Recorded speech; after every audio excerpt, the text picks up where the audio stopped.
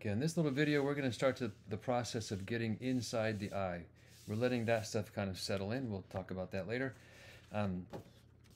Here's another sample. This side is a little more done. We're going to always do some colored pencil ink work on top of this. So our undercoats are going to be a little on the light side, which is fine. I like to use blue. Like you see, this is just with the watercolor. So you can see that's not really, dramatized yet, but we'll get there. Okay, here is our sample. I would use the brush that has a slightly stiffer bristle. You don't want it to be too loose for this technique because we're going to put some paint down and then pick it up. All right, so here we go. We're going to wipe the brush out. We're going to take a little bit of blue. I'm using blue. You could use green. You could use violet. You could use other colors. That's totally fine. It just needs to be a little darker around the rim and get a little bit lighter toward the inside. So watch this little technique. I'm just going to put some blue right there. It doesn't matter if it bumps into the iris. I'm going to wash my brush out real fast and just grab that edge and try to let it, I'm wiping my brush and try to let it kind of fade away.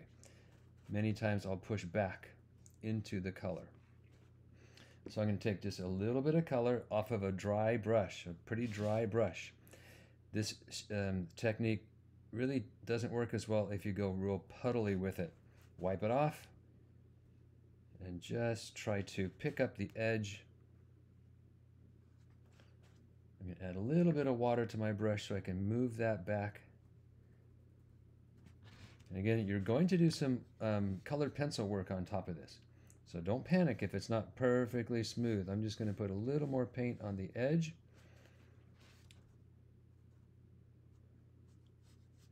And you just use a really light touch.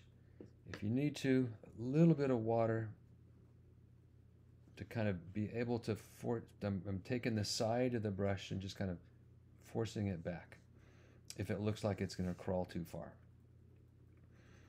Getting a little more paint just to make sure the edge. I can do that across the top too. This is that shadow underneath the eyelashes. So I'm wiping off a lot and just kind of letting it feather. Okay, same kind of thing will happen right in here, just in a smaller space. I'll get this to dry, and the second half of this video we'll do a little color inside the iris. So I'm going around the perimeter, wash off a little bit, wipe it down right away, and I'm just going to try to blur the edge in a little bit. Now I'm going to try to maintain a little bit of white right there, so I'm going to push the paint back. Push the paint back. And that's fine right there. See, there's kind of that glow in the middle. Right, let that dry, and here we go to the center. All right, now that that is dry, I'm going to start working in here. And again, we want to keep that little reflection empty. And if we have to paint over it later, that's fine, but try to leave it empty. So I'm going to have a couple colors ready. I have my blue and my violet and my green. I might touch it with a little bit of yellow, or might touch a little bit of red in there. But what I like to do, since the iris generally, most of the time, gets a little darker to the outside, a little bit lighter to the inside, I'm going to try to work the colors in that way too. So I'm just going to put a little water down just to kind of pre-soak the paper. So some of these colors that I put in will bleed a little bit. And again, I'm sorry you cannot see clear water, but getting a little drop.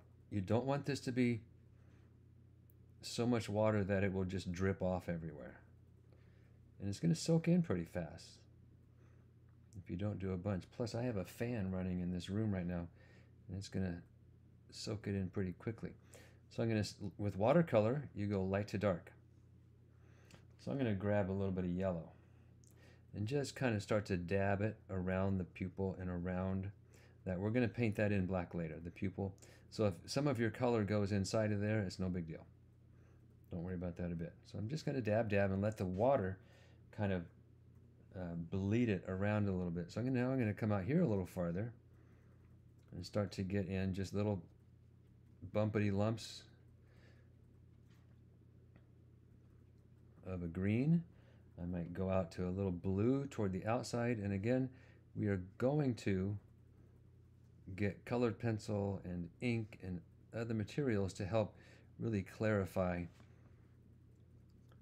all the little muscles and everything in the eye, get it looking really cool.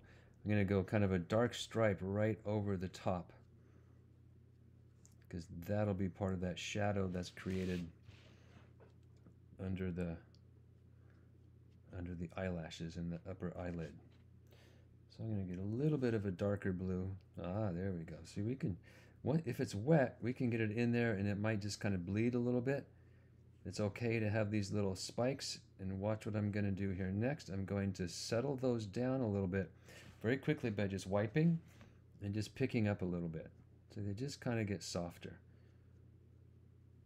And again, this is just a watercolor undercoat. And it's kind of irregular in there. I'm going to get a little bit darker right there again. And again, if we did the black watercolor right there and we bumped into it, it would bleed. So we're going to do that later. So that's all you need to do. And just know, let me preview this a little bit. Here is one that's more finished off. Okay, it's going to get there. This part does not have a colored pencil yet. Let's see, where is this one? The iris is beginning to look better over here. See, this is what we just did on this side. Over here, we're using some colored pencil to bring out the drama. This one, I think it's all done in ink with a little colored pencil that you've been looking at. So check out what it looks like before. I think this one has a lot of the big Sharpie, and it just doesn't look as good. I tried it with a larger Sharpie. I think we need to use a smaller Sharpie and the micron to get some of those details. And here is one that is kind of at the same thing I just did with the pupil. See, without the pupil, it's not there. When we add the pupil later on, it's just going to bring it to life even more so. All right, there you go. We're almost ready to do some inking and colored pencil next. Now, the quickest part of the painting, other than maybe the pupil, is the tear duct and the thickness of that lower eyelid. I like to make a little bit of pink, and again, it's pretty dry. So when I'm making my pink over here, it's just a tiny little thin red, a lot of water and a little bit of red. Always wipe off, pick up just a little bit of color. Again, it should not be real wet. So when I just add a little bit of that pink, and you can maybe just barely see it, but that's all you need. And if you happen to leave a little bit of the white of the paper, that's fine too. It might even look like that little moist tear developing. The tear duct, I'll kind of put some pink in there, maybe a little bit darker over here. Again, a second layer will just make it a little darker. I added a little bit more red to my color, so just a little more. I'm going to wipe off and use a small brush for this and bring it back some, so it's not quite so thick red. I'm going to let that kind of fizzle away. I'm going to take a little bit of that darker red and just kind of put a couple little lines in here. I like to make it look like there's little highlights in that little tear duct. So let me get up close. And then when we get up close to that thickness of the eyelid. Again, you may not have noticed it, but it's painted there. The thickness of the eyelid. It is, looks like it's painted there. You can look at that tear duct. It's even going to get more lively soon. And we can definitely see it on these samples that we've been looking at. Same kind of thing. All right, there you go.